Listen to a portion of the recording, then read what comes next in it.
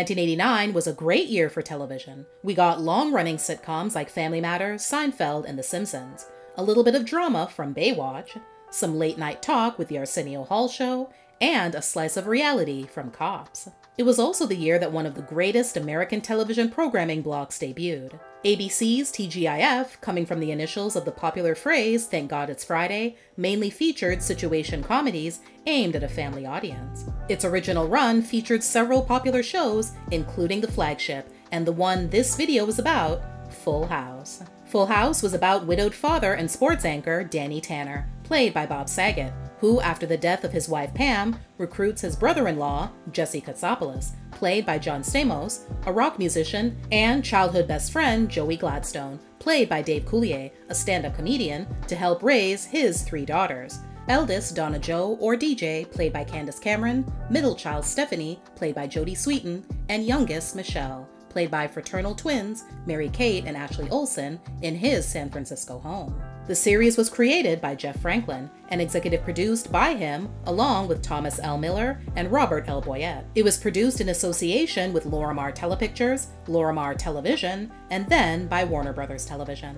Initially, Jeff intended for there to be more stand-up comics in the mix than just Dave Coulier's character. His original concept was for a comedy about 3 comedians living under one roof, and he was going to call it House of Comics. When it became clear that the network was looking for something more in the line with Family Ties and The Cosby Show, he changed course. At the time of casting, Bob Saget and Dave Coulier were actual struggling comedians. Dave told BuzzFeed in 2014 how he ended up landing the role of Joey Gladstone. "I went on a cattle call audition. They were auditioning every comedian from New York to Los Angeles, and it actually turned out, to be honest with you, to be one of the easiest jobs I ever auditioned for. I went in and auditioned for the role of Joey, which the character hadn't been named Joey Gladstone at the time. I can't even remember what the character's name was that I was auditioning for. But I read the part and I said, that was great. Then I was walking out and Tom Miller, one of the Full House executive producers, said, 'Can you read for the role of the father as well?' And the light bulb that went off in my head was, well, I didn't get this part. So I came back in 5 minutes later and read for the role of the father. So I went home and there was a message, back when we had answering machines, and it was from my manager. He said, 'Dave, you've got this Full House pilot.' And I just thought, wow, that was so easy. I was only in there like 10 minutes. No callbacks, nothing. That's it." Bob was the producer's first choice to play Danny Tanner, but he wasn't available due to his commitment as an on-air contributor to CBS's The Morning Program. So instead, they cast John Posey. The only episode he appeared in, though, was an unaired pilot which is now included on the DVD release of Season 1. The tables turned when Bob got fired from his gig. Jeff took the opportunity to bring him on board and let John go. John Stamos had already gotten some shine as a heartthrob, playing the role of Blackie Parrish on General Hospital. In the original pilot script, Danny's brother-in-law was named Adam Cochran, but since John didn't like the name, it was changed to Jesse Cochran. After Season 1, though, he exerted even more influence and had the last name changed to Katsopolis to bring his own Greek heritage to the character. Mary-Kate and Ashley Olsen ended up on the show accidentally. Sort of. According to Rolling Stone, the pair's mother sent a photo of her 9-month-old twins to a casting agency that was represented by a friend for the hell of it. To comply with child labor laws, they were cast to alternate in the role of Michelle during tapings. The girls were jointly credited as Mary-Kate Ashley Olsen in seasons 2 through 7 because the producers didn't want audiences to know that the Michelle character was played by twins. It wasn't until the 8th and final season that the credit finally evolved to Mary-Kate and Ashley Olsen. The Olsen twins won the role over dozens of other babies due to the fact that they were the only ones who didn't cry once during the audition process. In the beginning, John wasn't exactly a fan of the twins. As it turned out, their prior docile temperament was something of a fluke. He told reporters in 2015 that the babies cried a lot in the beginning and confirmed the rumor that they were briefly replaced by another pair of twins who didn't fare much better, allowing for the Olsens to return. One was much more into her job than the other, however. In 1991, the Washington Post reported that Mary-Kate filmed most of Season 1 because Ashley was too afraid to come on the set. That kinda explains why what happened later on happened.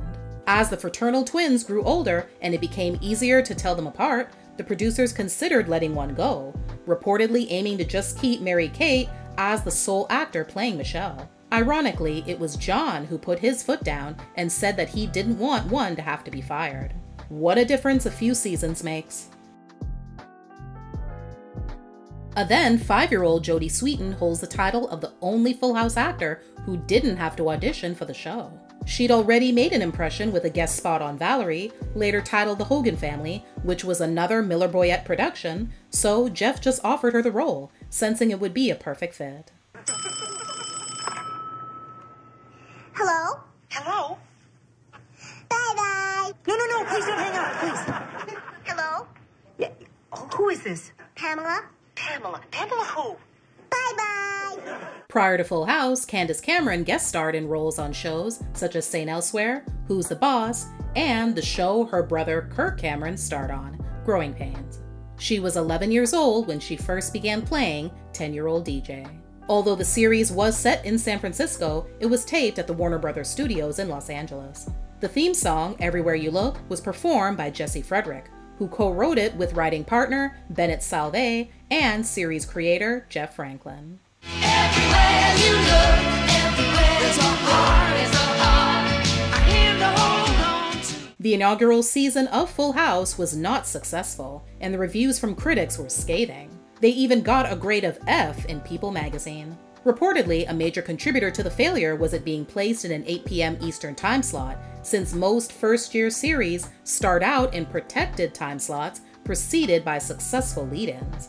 To make up for that flub, in its second season, the show was placed immediately following the established hit show, Perfect Strangers. Even the chemistry between the 3 male leads was a bit shaky during season 1. So a road trip to Las Vegas was planned during their hiatus to help them all bond. When it came time to go though, Bob, who was the only married guy in the group, opted to stay home, leaving then single John and Dave to go it alone. The time they spent together did wonders. The bond they ended up building was so strong that the writers began pairing Jesse and Joey off regularly, allowing the two to share scenes as frequently as possible. From 1987 to 1991, which spanned the show's first 4 seasons, the series aired on Friday nights, and later became the lead program of the TGIF programming block. It was briefly moved to Tuesdays during the 87-88 season, and then aired twice a week for a few months in order to help the series build an audience. The show remained on Fridays permanently though for the next 3 seasons. It was then moved back to Tuesdays full-time for season 5, and remained there until its end. It's no secret that Bob's comic propensities are quite dirty, and because of that, he often got in trouble on set, even when cameras weren't rolling, thanks to his, John, and Dave's antics. Dave told Oprah's Where Are They Now in 2015 that the 3 of them got into a lot of trouble with the moms of their underage co-stars. As they were engaging in their adult fun, they didn't realize that the television monitors were turned on in the schoolroom and all the dressing rooms, and in certain offices on the studio lot, so everyone, including the kids, could see what they were doing. All 7 of the original cast members remained with the show through its entire 8-year run. Dave's personal life probably benefited the most out of everyone from his tenure on the show, since it led him to his future wife. After a season 3 dream sequence in which the girls were all grown up, he married actress Jane Modine, who played the adult Michelle in 1990. They welcomed a son that same year, and then split in 1992. Throughout the show's run, 5 additional main characters were also introduced. In season 2, Danny's reassigned from his duties as a sports anchor by his television station to become co-host of the morning show Wake Up San Francisco. This move teams him up with Nebraska native Rebecca "Becky" Donaldson, played by Lori Loughlin. Lori was originally set to appear in only 6 episodes, but since producers liked her chemistry with John so much, they decided to expand her role and made Becky a main character. Jesse and Becky eventually fall in love and get married in season 4. In season 5, she gives birth to their twin sons, Nicholas, also known as Nicky, and Alexander, also known as Alex. As babies, the children were played by Daniel and Kevin Renteria, and in season 6, the roles were taken over by Blake and Dylan Toomey Wilhoit. DJ's best friend, Kimmy Gibbler, played by Andrea Barber, was a recurring character in seasons 1 through 4. She finally got bumped to series regular status in season 5. The last main character added was DJ's boyfriend, Steve Hale, played by Scott Weiner. His first appearance was in season 5, before he went on to become a series regular in seasons 6 and 7. In a similar fashion to the character of Becky, Steve was only supposed to appear in 1 episode. Jeff wasn't just the show's creator, he served as executive producer and a writer as well. It should also be mentioned that he even directed several episodes. As involved as he was with Full House, he left after the 5th season wrapped to focus on another project, Hangin' with Mr. Cooper. It would be a decision he would live to regret. Even though the series continued for several seasons without him at the helm, he didn't agree with some of the creative decisions the producers made to the characters after his departure. In 1995, ABC announced that it was canceling the show after 8 seasons due to the increasing costs of producing it. By the end, the average cost of one episode was $1.3 million, easily double the average cost of most sitcoms. An attempt was made to bring everything over to the newly formed WB network, but the deal fell apart. Several of the cast members have since come out and said that they were devastated by the decision, since the show was still doing well in the ratings. As Full House was entering the second half of the 90s though, the culture of television was changing. Instead of having wholesome family shows that everyone made it a point to sit down and watch together, there was a shift in programming. Adults wanted to watch shows like The X-Files or Law & Order. Kids and teens wanted to watch My So-Called Life and Buffy the Vampire Slayer. And with cable television giving established network channels a run for their money, ABC, NBC, and CBS had to do their best to keep up with trends or become insignificant. Now let's get into a few more fun facts about Full House. Long before starring together on the show that would catapult their careers, Bob and Dave had already become acquainted when 6 months after meeting in 1979, Dave took up Bob's offer to crash on his couch while passing through LA. Laurie and John knew each other prior to being on Full House together too. During their late teens, while acting on different soap operas, they met through shared social circles. They even went out on a few dates. Things didn't go any further than that though. The catchphrases that many fans remember naturally came from the actors themselves. Dave actually stole his trademark, "Cut it out," from a good friend of his who he's known since childhood and is also a comedian. The friend included it in his act and Dave told him flat out that he was going to steal it and use it someday. And to this day, the friend still tells Dave that he owes him money for it. DJ's "Oh my Lanta" was a last-minute addition to a script. Originally, the character was supposed to say, "Oh my God," but the Christian actress didn't want to take God's name in vain, so she figured out another way to get the same sentiment across. If you pay very close attention throughout the show's first season, you'll notice that anytime the audience can see the mannequin in Joey's room, it's wearing the exact same shirt that Joey's wearing in the scene. Just like DJ and Steve did on the show, Candace took Scott to her real-life prom too. Warner Brothers Domestic Television Distribution, who handles the domestic and international syndication rights to the series, began airing reruns of the early seasons during the summer of 1991. Starring in September of that year, the show began off-network syndication and was syndicated on various local stations nationwide until 2003. Warner Home Video released all 8 seasons of the series on DVD in North America between 2005 and 2007. A complete series box set, including all episodes, was also released towards the end of 2007.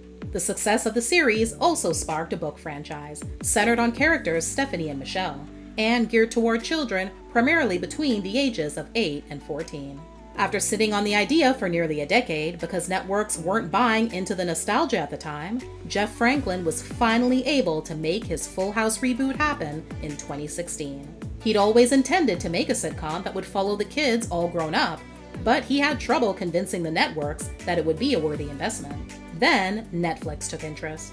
Fuller House premiered on the streaming service in 2016 and ran for 5 seasons, concluding in 2020. Full House is currently streaming on Max, Hulu, and Amazon Prime.